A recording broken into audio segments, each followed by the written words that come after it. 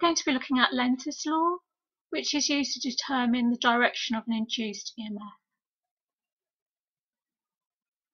As a recap, Faraday's law of electromagnetic induction states that the induced EMF is directly proportional to the rate of change of flux linkage through a coil of wire.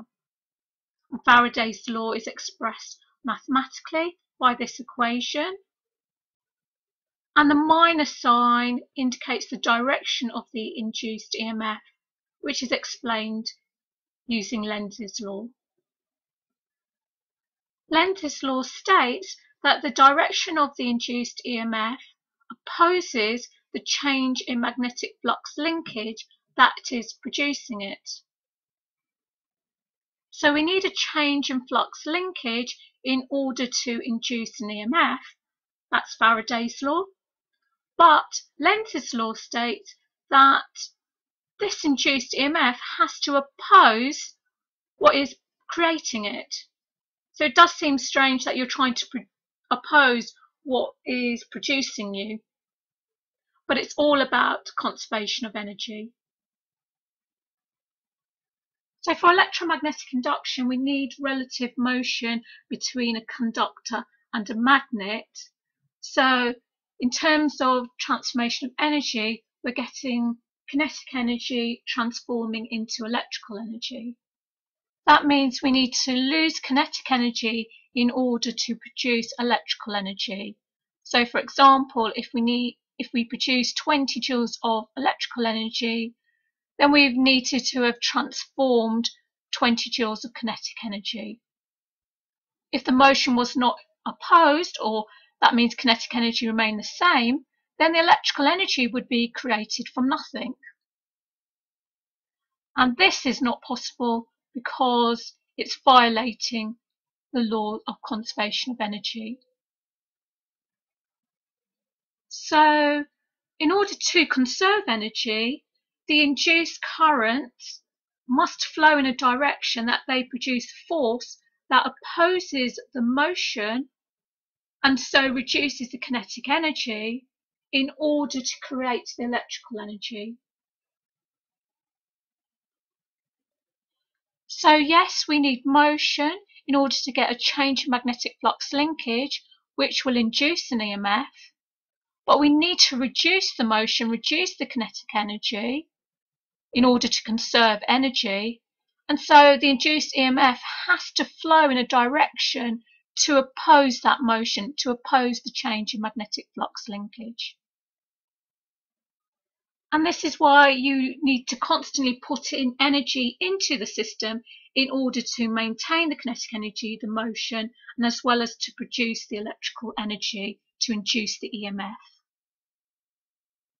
I'm now going to prove Lenz's law. You do not need to know the proof, so it's for those who are interested. So we're considering a wire, AB, that is moving down, so cutting through the magnetic field lines of the north and south poles. And inside the wire we have positive charges, so these positive charges are moving downwards with the wire. So you've got moving charges that are moving perpendicular to a magnetic field, and so they will experience a magnetic force. And we can use Fleming's left-hand rule to determine the direction of the force. So we take the first finger of our left hand, which represents the direction of the magnetic flux density. So magnetic flux density is from the north pole to the south pole. So we take our first finger and point it to the right. We take the second finger of our left hand, which represents the direction in which positive charges are moving. They're moving downwards.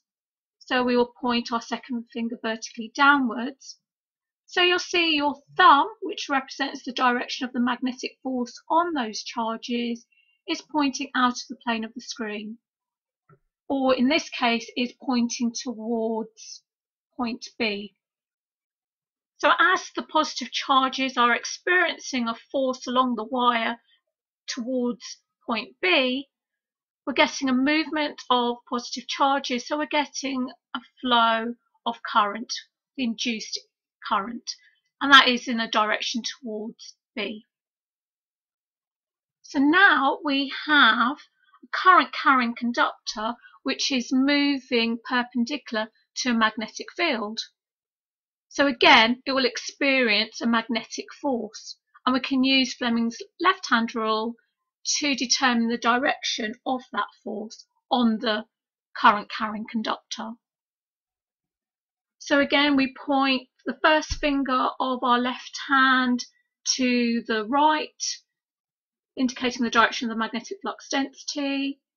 We now point our second finger in the direction of the current, which is towards B or towards or out of the plane of the screen. And so you'll see your thumb, which represents the direction of the magnetic force, is acting vertically upwards. So you have a wire moving downwards in a magnetic field where an induced current is flowing along the wire, but that is producing a force which is vertically upwards, and so this force is going to decelerate the wire because the force is in the opposite direction to the motion. And so hence we've got an induced current flowing in a direction that it is producing a force that is opposing the motion that is creating it. So we're getting Lenz's law. We now consider a magnet whose north pole is approaching a coil of wire. There'll be a change in magnetic flux linkage through the coils that will induce an EMF. An induced current through the coils will make the coils become an electromagnet. And so the current through the coils will flow in a direction in order to produce a force that opposes the motion of the magnet. So that means it will move in a direction in order to set up a north pole on side A in order to repel the magnet.